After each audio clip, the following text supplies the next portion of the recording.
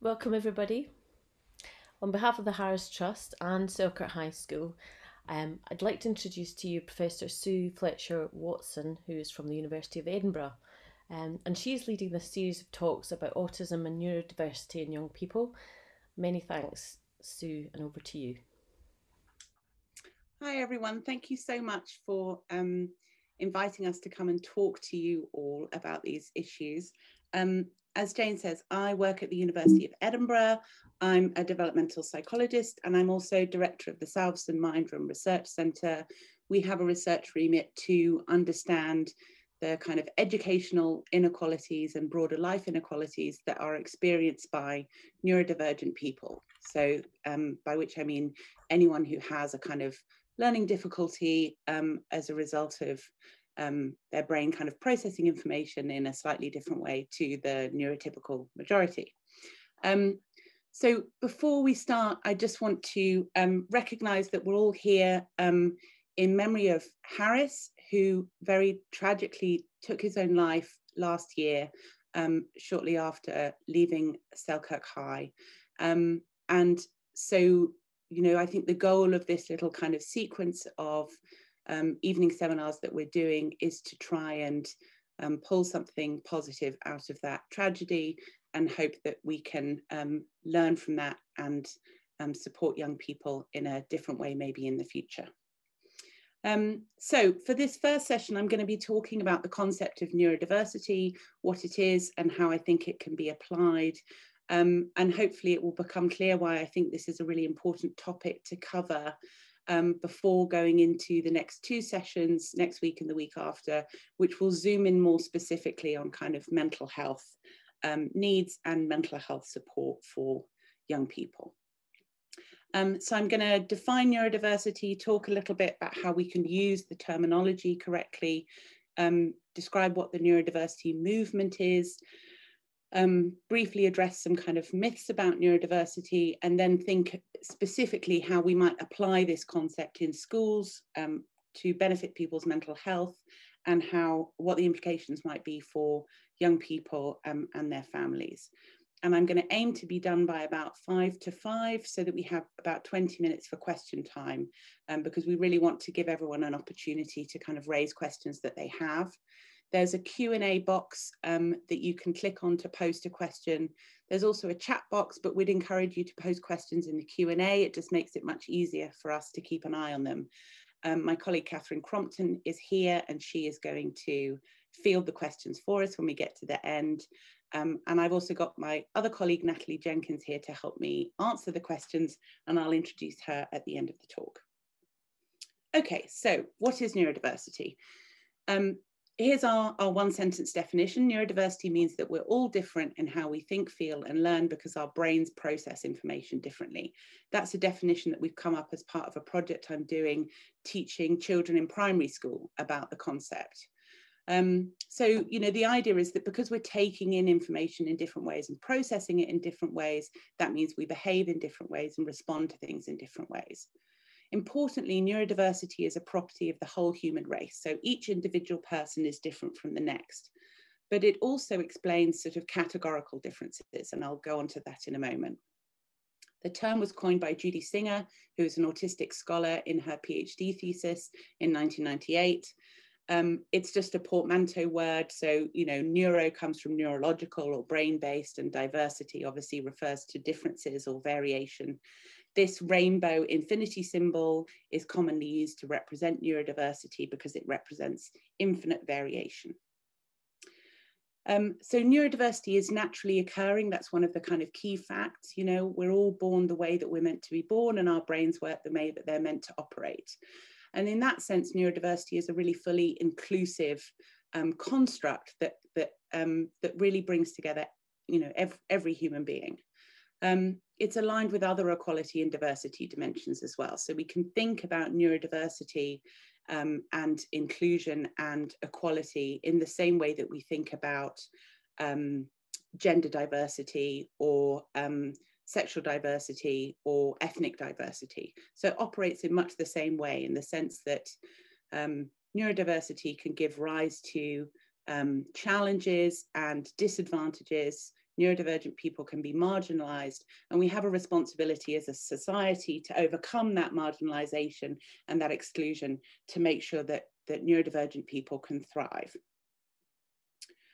So in terms of applying this concept, which really at root is just a basic sort of scientific fact, you know, we're all different. I mean, actually, it's so obvious, it's almost trivial. But when we start to apply it to human beings, you know, we can see that it is a little bit more complex than it appears on the surface. So as I said, neurodiversity accounts for both individual differences between people, because we are all unique and slightly different from each other, but also categorical differences. So the majority of people we could describe as neurotypical. Many modern systems, including our school system, were set up by neurotypical people, and so they tend to work really well for neurotypical people. But some people are neurodivergent, probably more people than we think. We talk about neurodivergent people as a minority, but you know, it remains to be seen if that's truly the case. But certainly as individuals, they can struggle to thrive within the systems that we've set up that are maybe not flexible enough to be kind of tailored to their particular information processing style. I think another really important property of neurodiversity is to reflect on the fact that groups of people with different perspectives working together collaboratively can achieve really fantastic things. So when we talk about neurodiversity in terms of a positive facet, we're not just saying that each individual person brings strengths, we're actually saying that the variety of perspectives that a neurodiverse group brings is in itself a strength. Right? So it's not about an individual person having a particular talent or special ability. It's more about, you know, strength in diversity itself. So I think trees are a really useful metaphor for understanding the concept of neurodiversity, and particularly this slightly kind of tricky issue of recognizing individual differences between one person and the next, but also group differences between one group of people and another group of people. And when I talk about groups of people, you know, one group might be a neurotypical group, one group might be an autistic group, one group might be a group with ADHD, for example. So we can see with these pictures of trees that each one is unique, but we can also quite easily classify them into groups. And we can see smaller and bigger differences between these trees, right? So we've got 4 different kind of soft fruit trees and also a palm tree. And in this group, you might talk about the soft fruit trees as being neurotypical or tree typical, and the palm tree as being tree divergent. There are kind of groups and subgroups. There are differences that are more obvious than others. Another really nice thing about the tree metaphor is the fact that different kinds of trees need different conditions to thrive. So some trees need more sunshine, some trees need, you know, really damp soil to grow in.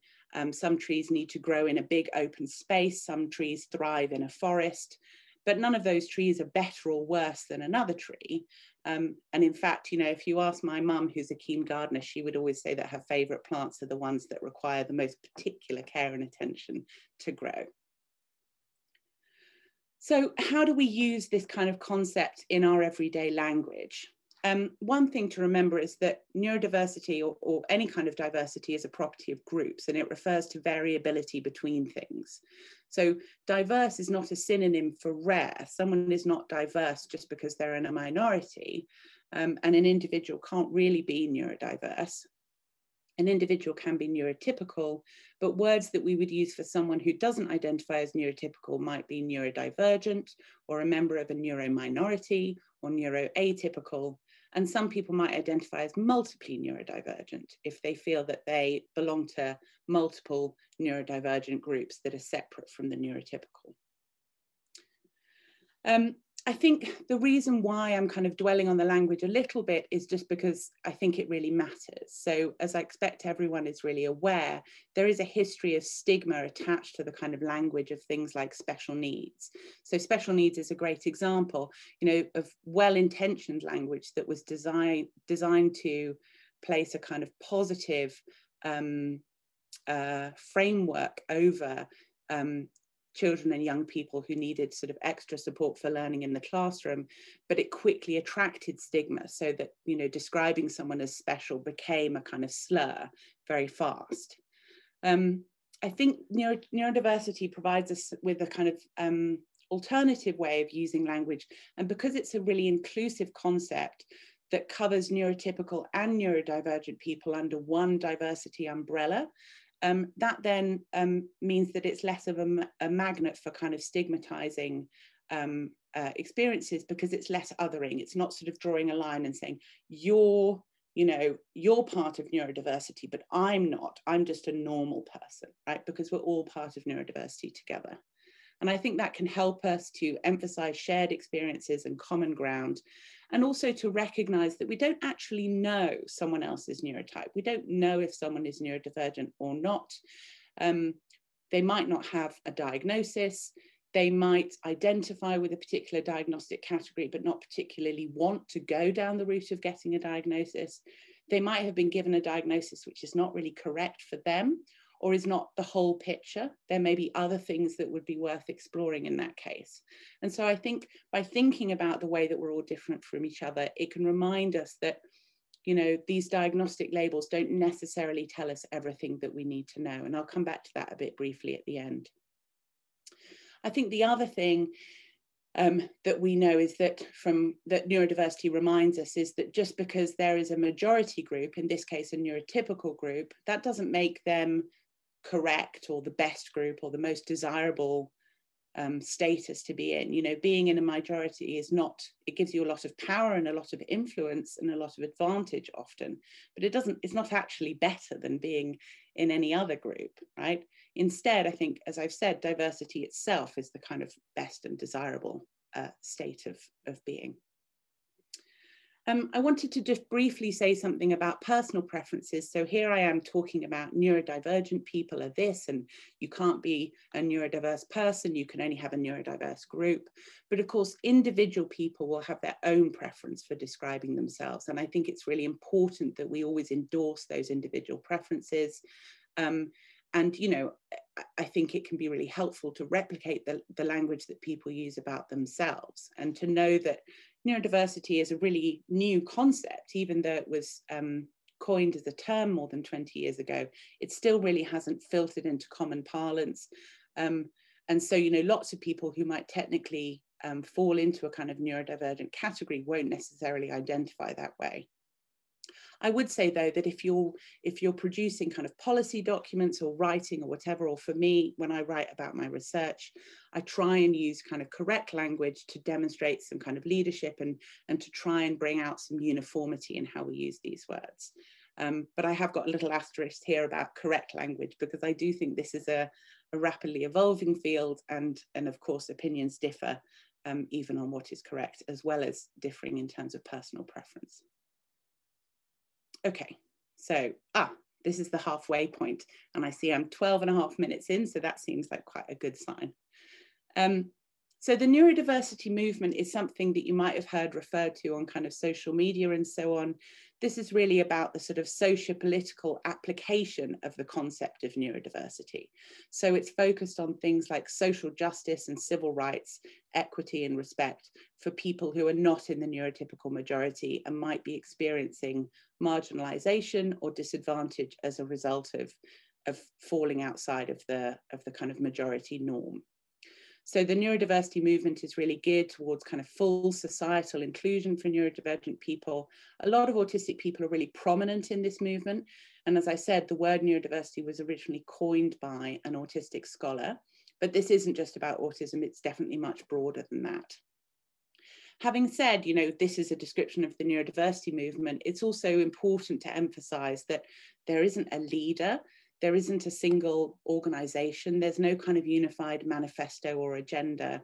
This is more of a sort of grassroots network of people who are all coming across this concept of neurodiversity and saying, gosh, that's useful. That's a great way of thinking about, some of the experiences I've been having. And I think I'm going to use that to try and make a difference going forward. And that's very much the way that I've kind of come across the term and hung on to it myself as well. Okay, so just a few myths about neurodiversity that I thought it was worth addressing as well. One risk is that people think that neurodiversity denies disability. So by saying, oh, everyone is different and that's okay, it's as if we're also saying, and no one has any problems or needs any extra help, right? That's definitely not what neurodiversity is about. It's about saying everyone is different and that's okay. And they should be able to ask for the help that they need, and they should get the help that they need when they need it. Even though neurodiversity can be applied in a socio-political way, ultimately it's not a political belief, it's just a basic scientific fact. And so in that sense, we can take some of the heat out of the debate sometimes by just reminding ourselves what we're really talking about here, which is just that people's brains vary in how they process information. That means they respond to things differently, they experience things differently, and they need different kinds of environments in order to thrive. And that's pretty non-controversial when you strip it back to the bare bones. As I've said, a lot of neurodiversity thinking has been led by autistic people, but it's much broader than just autism. Another common misunderstanding is that neurodiversity is all about emphasizing people's strengths. So neurodiversity is about sort of finding the unique talents that each individual brings to a situation. But I think it is really important, I'm just going to re-emphasize the idea that it's not about an individual person needing to be skilled in some way. In fact, I think it's very important for young people who might be struggling in a particular area at school not to feel that they need to find some sort of superpower to be considered, you know, worthwhile or a valued member of the class or whatever it is. You know, I think the value comes from successfully creating an environment where everyone is included, and whatever contribution people bring, that is valued. So, you know, people shouldn't feel that they need to compensate for an area of difficulty by demonstrating some kind of special talent. Okay, so let's move on to thinking about applying neurodiversity in practice. So I'm just going to show you, I think, a few ways in which the kind of basic properties of the idea of neurodiversity lead us to think about things maybe slightly differently than we have done in the past. So because neurodiversity is a naturally occurring property of the entire human race, that means that there's no one right way to be, there's no correct way to be, there's only more common, more frequent ways to be. It also reminds us, I think, that all the ways in which we're different from each other might not be immediately apparent. So while diagnostic labels can be useful in highlighting when there are particular differences between individuals, we shouldn't rely on those to do all the explaining for us, right? Neurodiversity doesn't make any value judgments about the worth that one person or another brings, and is fully inclusive of everyone, including people with, you know, profound intellectual disabilities and so on. So the principle tells us that everyone has a role to play in a community. And actually, if we have a framework that suggests that some people are falling behind, we really need to change our framework. We need to remember that diversity itself is what is valued and powerful, not just individual talents or strengths. And I think the last one that I wanted to highlight is that neurodiversity aligns, as I said, with other equality and diversity dimensions. So what that tells us is that the experiences of neurodivergent people are determined by social dynamics, things like prejudice, stigma, the kind of discriminatory beliefs that people bring to bear on a particular situation. And as a result of that, for me, for example, as a neurotypical person, I can't fully understand the experience of someone who has a different neurotype than me, whose brain is processing information in a different way than I am, and who's having different experiences as a result of that. And so I need to make sure that their voice is in the center of anything I do. I can't work out what would be best for them. Okay. So just before I kind of wrap up, I want to specifically look at what the implications of this might be in our schools, what the implications might be for thinking about mental health support for children and young people, and what the implications might be for young people themselves and their families. And after that, we'll have some kind of question time. So just a reminder that you can type questions in the Q&A box. It would be great to have some waiting for us at the end. So please do go ahead if you want to. Okay, so in schools, I think the neurodiversity framework, and I should just briefly say, I don't mean to suggest in any way that none of this isn't already happening in schools, right? Like, I think this very much aligns with existing best practice, but perhaps encourages us to take it even further. So it reminds us that we need to be person-centered, not diagnosis-centered, because their diagnostic label doesn't tell us everything we need to know. And that we might need to recognize that some people have additional support needs of various kinds in the absence of a diagnosis. I think it reminds us that we need to find ways to value everyone's contribution. So if we start from the principle that everyone is equally valuable and that everyone is also different from each other, then we have to find ways to think about valuing achievements and kind of measuring attainment that fits within that framework. So if we have a metric being used that is systematically discriminating against some people, then we probably need a new metric. A good example of this would be, giving students points for attendance at school, which is discriminatory potentially against neurodivergent students as well as disabled students. I think we could learn a lot in schools from workplace environments. So it's really interesting reflecting on this, thinking about the fact that in the workplace, we have a much stronger framework for understanding or utilizing the benefits of a diverse team, right? So we can build a team of people with different kind of skills and experiences and strengths, and we can recognize how that diverse team that bring different perspectives produces better quality of work, right? They come up with more different solutions. They have to communicate to each other about those solutions. They sort of stress test them more effectively, and the whole thing results in a better kind of service or product at the end.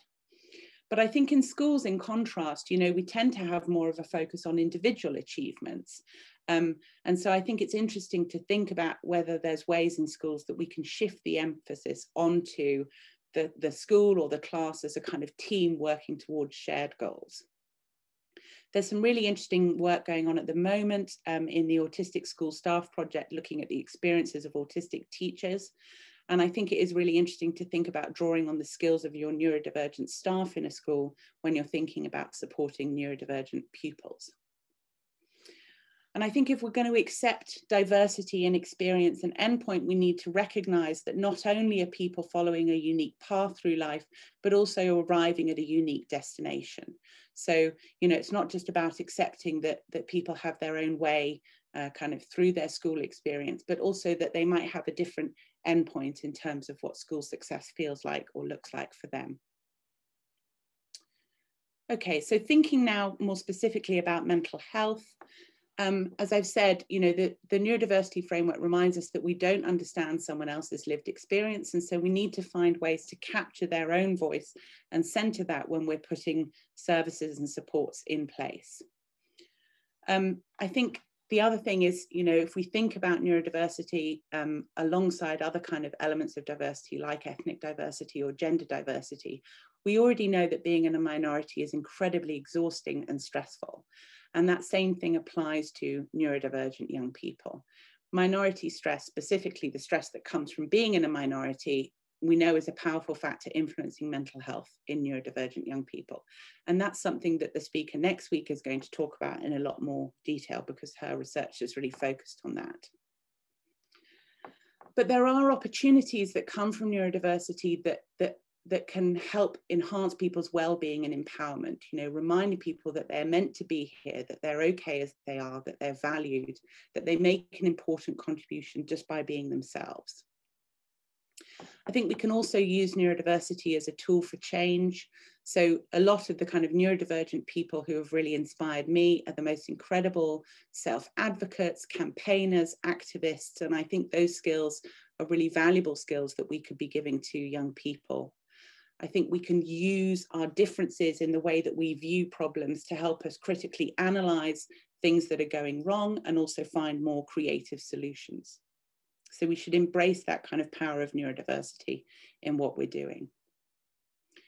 Just briefly, I wanted to say something specifically about labels, because I think it's, the kind of diagnostic categorization is very important to consider. So, if everyone's unique and different, what does that mean for these kind of labels, diagnostic labels like autism?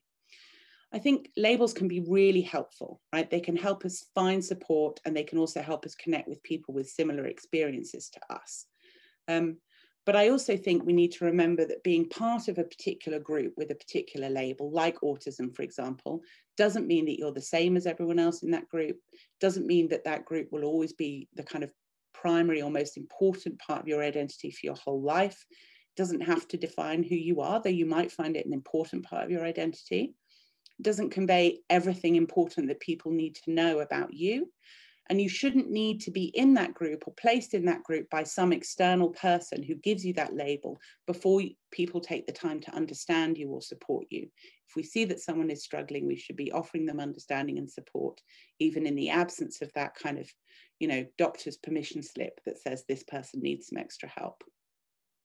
So I think diagnostic categories can be useful, but they're not the be all and end all. This is my penultimate slide. Sorry, I'm going a little bit over time, but I promise I'll wrap up soon.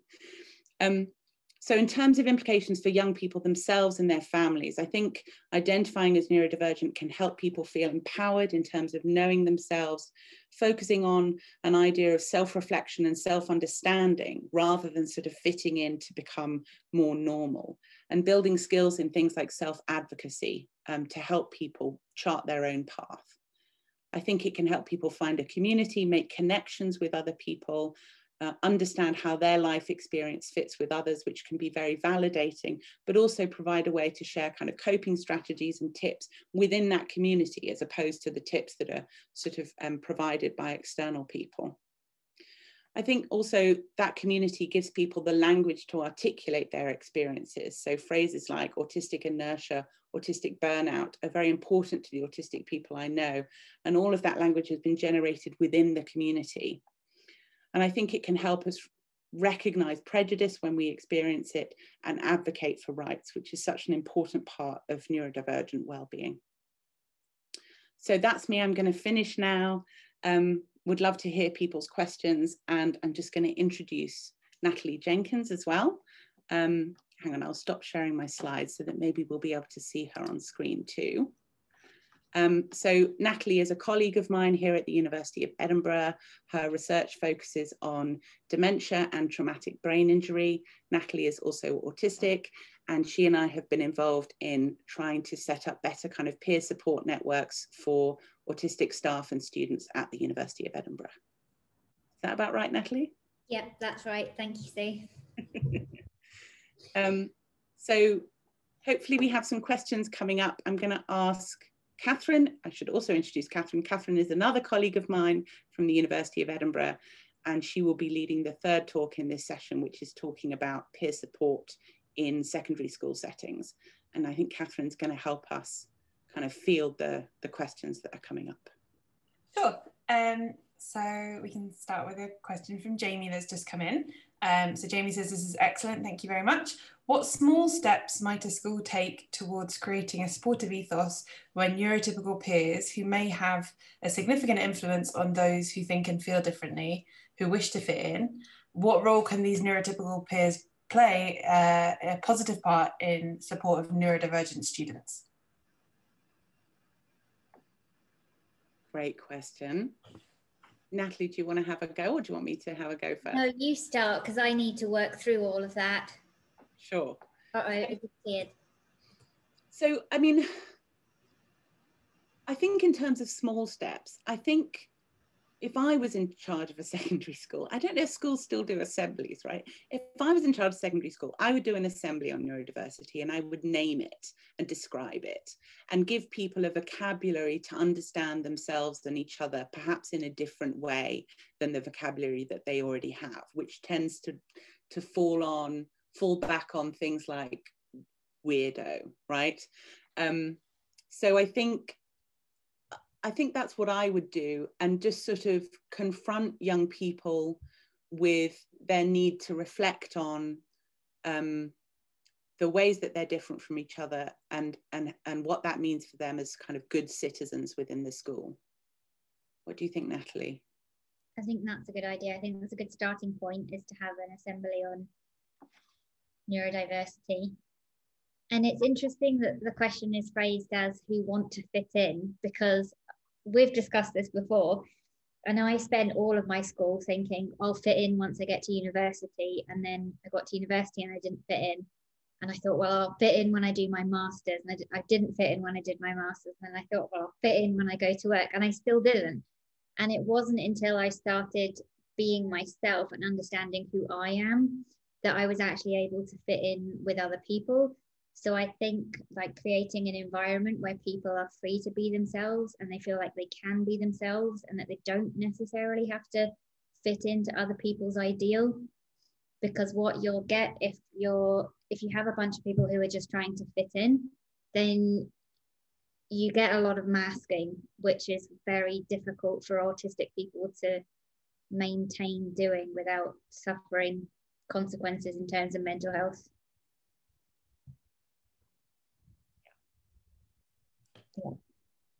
So another question that's just come in.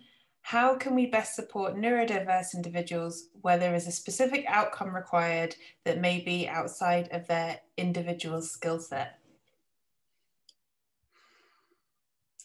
Oh, these are hard questions, aren't they? Yeah, and I can't see them written down, so I don't know what. Oh, if you click on the Q&A box at the bottom, can you see them? Who's this question from, Catherine? It's the very bottom one. How can we support neurodiverse individuals? So, well, shall I have a go, Natalie, while you're... Yeah. So I mean, I suppose the first place I'd go to is trying to reassure people that whatever this outcome is not the be all and end all of their lives. Yeah. So I think we need to take the pressure off any opportunity that we can, and, you know, encourage people to think of the progress they can make towards their own goals or against their own kind of baseline, if you like.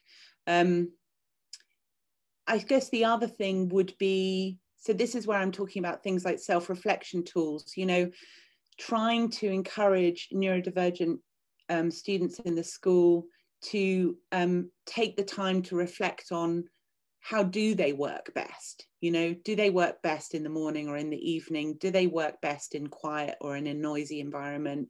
You know, is there a kind of creative way to approach whatever the assignment or the task is that fits better with their skills? So, you know, while I keep saying you shouldn't need to have a superpower to be appreciated, which I feel very, very strongly, I do think giving people the skills to understand themselves and be able to kind of apply that knowledge to their work. So, you know, sort of knowing what helps them work best, and that it might be different from what makes other people do their best work, is something that's worth cultivating. And in terms of reflective practice, it's probably worth mentioning that some people might need help to learn how to do reflective practice, because it's something that I hate and I've always hated because I don't know when it ends. So I need help to structure my reflective practice so that I can be reflective without going down multiple wormholes and feeling like it's never going to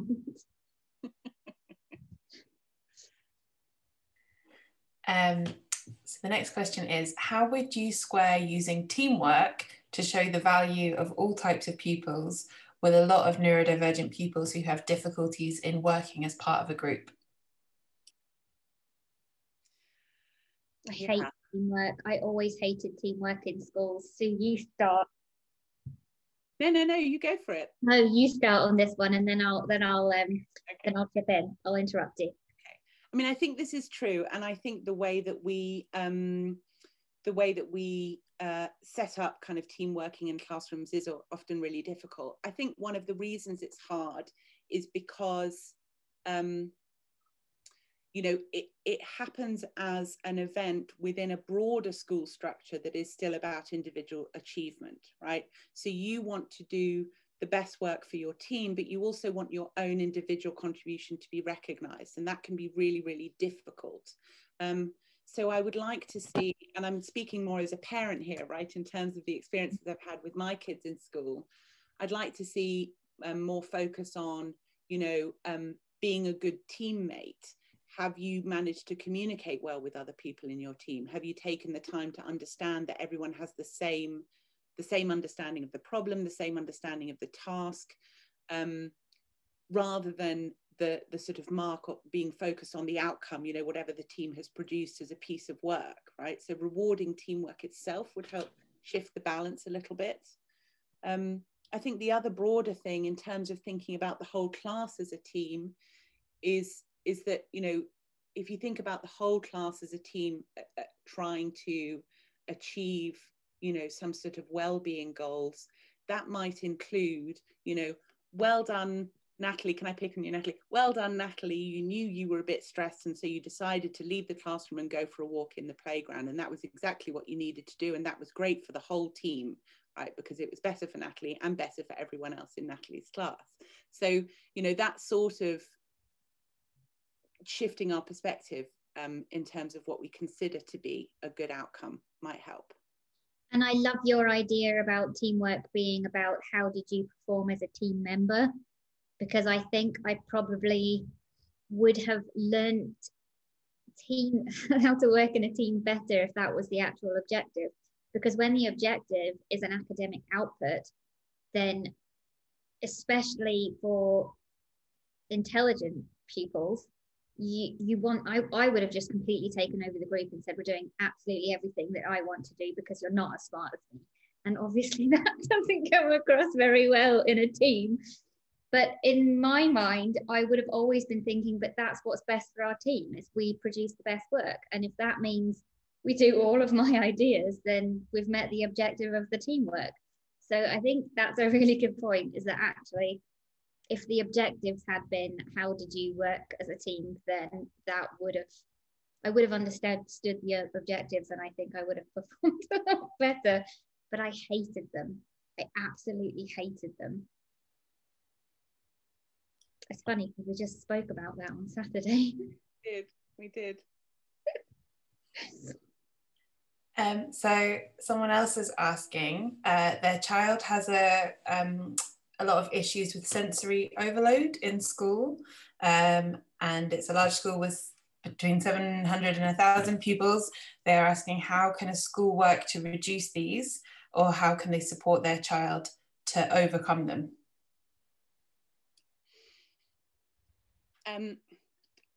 Shall I go first again, Natalie? Yeah.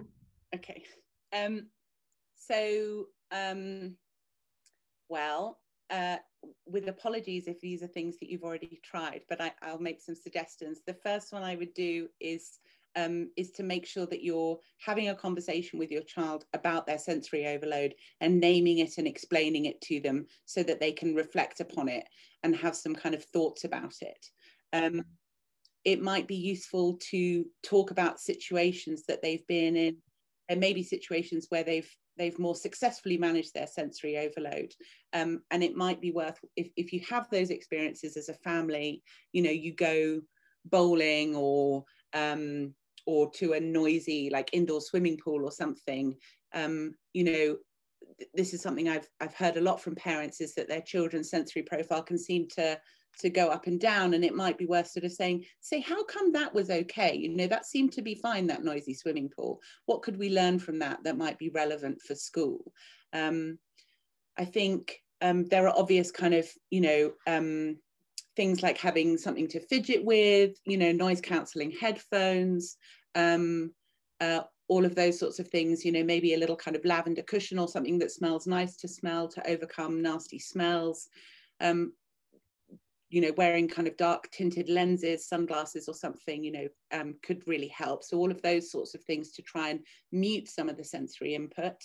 And I think creating an environment where it's okay for him to just go and spend 5 minutes walking around the playground in the fresh air, you know, if it gets too much.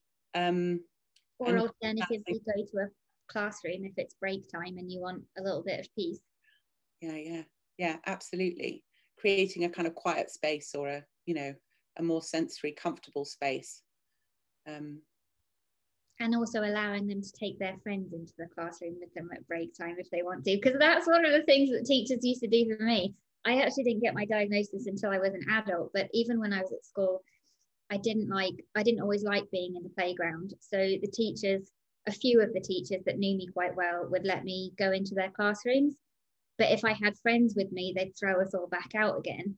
And actually, a more inclusive environment for me would have been able to say, you know, bring some friends in with you. You don't have to be alone because you need a little bit of quiet time. So that would have been useful. And also I was just thinking, one of my issues is that, because I'm quite sensitive to light, but I don't always recognize that that is causing me a problem until I'm out of that situation. And then I'm like, oh, actually the light, or somebody turns the light off and I'm like, oh, actually that's so much better. I don't always realize that any issues that I'm having at the time are because of sensory overload. I don't always recognize it myself. I don't know how you would deal with that in school. Do you have any ideas, Sue? I mean, I guess you've just got to commit to a bit of experimentation, you know. Oh, I can see that something's not right here. Let's see if we, you know, sat you in a different spot, or yeah, turn the lights off, or, you know, it's just flexibility, but it's so hard, you know. And I recognize for any teachers, you know, you can't stop your lesson halfway through and spend 5 minutes faffing about with the light switches, right? That's really difficult. But, you know, perhaps sort of saying, why don't you come in for 5 minutes, or, you know, come in to school 5 minutes early, or stay back for 5 minutes, and we'll systematically experiment with things in our classroom until we find something that's working better. You know, is there a better chair to sit in? Or, you know, should you be further away from the window or the door, or, you know, that sort of thing. That's a really good idea, Sue. And because also, if you asked me at the time, what's wrong, what can I do to help you right now, I probably wouldn't be able to answer you, and because I don't always recognize what it is that's causing it myself. But that's a good idea, trial and error on a break time or something. Okay. So Laura has said that having the pupil's voice at the centre is really important, but quite often pupils can find this difficult to do because the forum in which we are kind of asking for their opinions does not take their neurodivergence into account. And she has asked on what your thoughts are on how they can be more inclusive with this.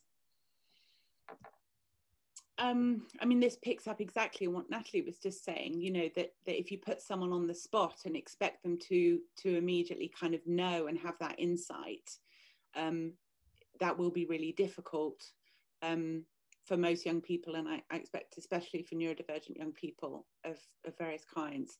So I think it's got to be a sort of longer term process.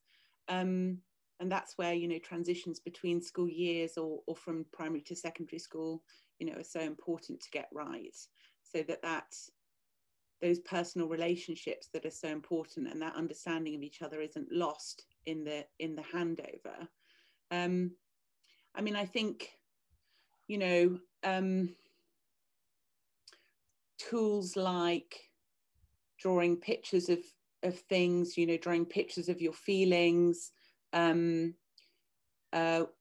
I've seen a therapist do some lovely work with those kind of magnetic words, you know, you get like magnet poetry you can stick on the fridge. So the words are all ready for you, and you just can sort of put them out of a bag and make a group of words that, you know, that sort of reflect how you're feeling about something. So, you know, sometimes the pupil might not be able to present a kind of fully formed description or a fully formed solution, but they might still be able to express something of their feelings and their experiences that you can then work with them and to interpret and understand.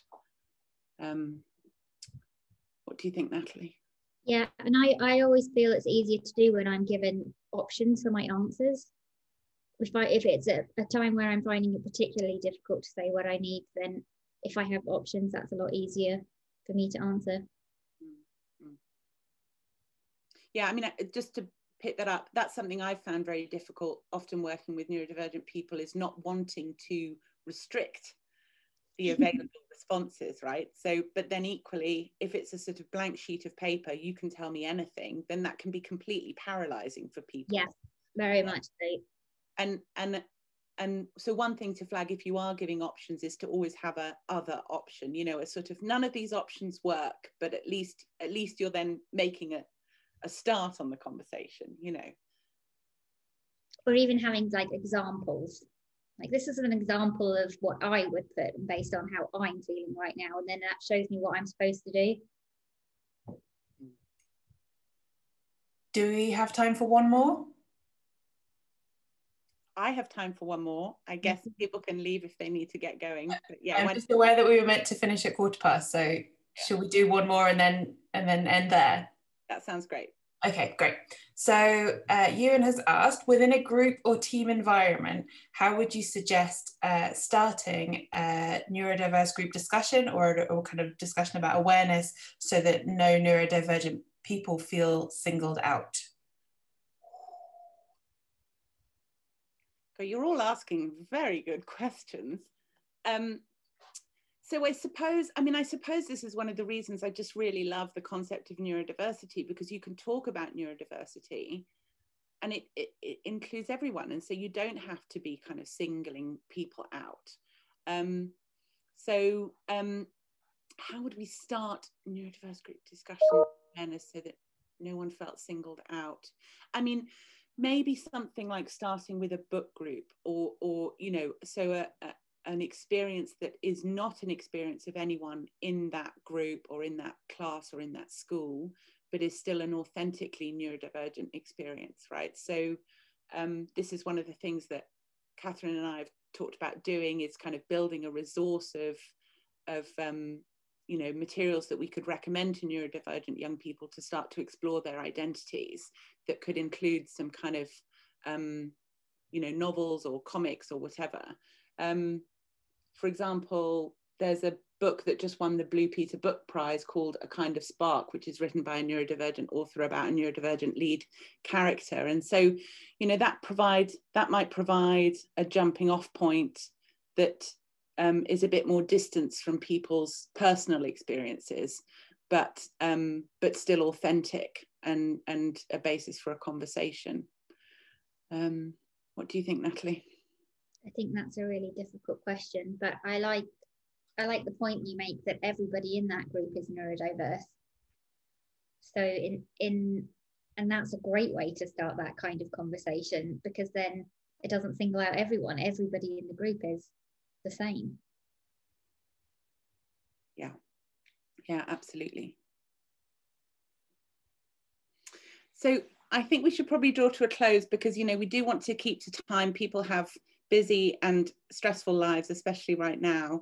I'm going to try and save these questions, and I'll maybe see if I can jot down some answers and send them to the organisers, and ask Natalie to have a look at them for anyone whose question didn't get answered. And I see that Jane's written in the chat, you know, this has been recorded and it's going to get posted up, and there'll be a session a week from now specifically looking at neurodiversity and mental health experiences.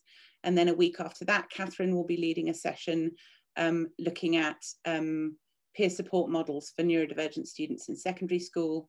And we will have Q&A sessions with some wonderful neurodivergent people at each of those as well.